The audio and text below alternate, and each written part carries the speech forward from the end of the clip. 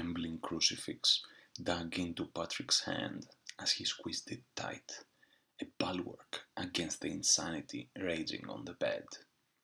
Mrs. Jones, the current possessed, baked the best pastries in all of St. Ives.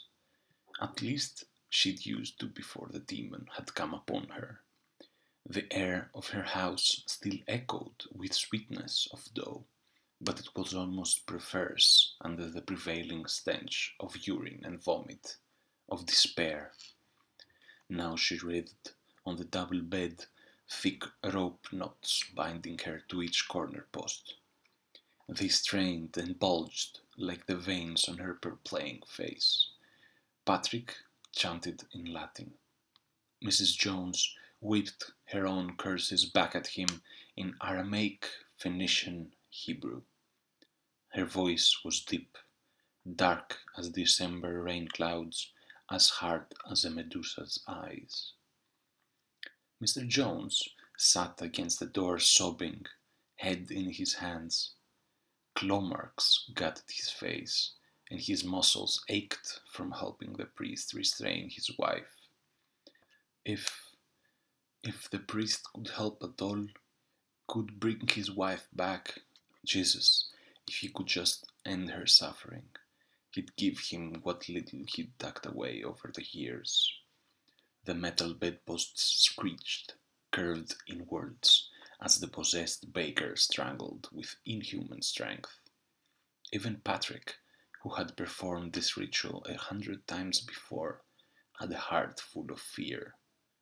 When his daughter, the demon inside Mrs. Jones, became as agitated as this, there was no telling how far she might go were she to break free.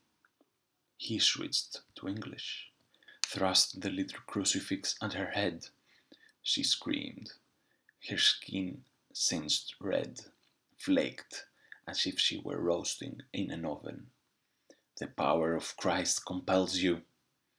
When all was done, Mrs. Jones was returned to her body to the hospital, and Patrick to his own home. His hand still shook as he tried to place the key into the lock. Maybe tense still from holding the crucifix so long and so desperately tight, or maybe from nerves that would last until tomorrow. But he didn't need to unlock the door. It swung back in on itself. A girl no more than 14, but with black eyes as ancient as any mountain, stood before him. "Hello, father," she said, lips curled. "Wasn't that fun?" "I don't know if I'd call it fun exactly," he replied, walking past her and into the kitchen. He opened the fridge and fished out a beer.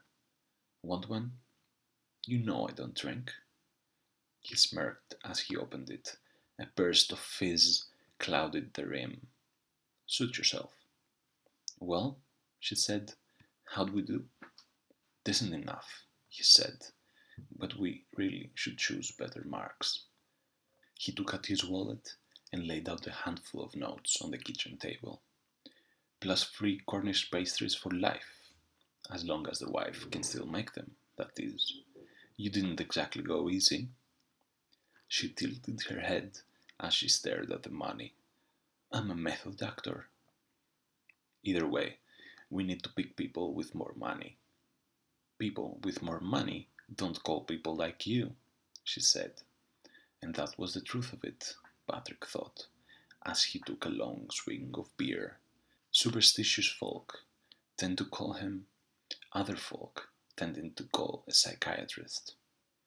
"Whatever," he said, "we've got enough money for a break, and God knows I need it."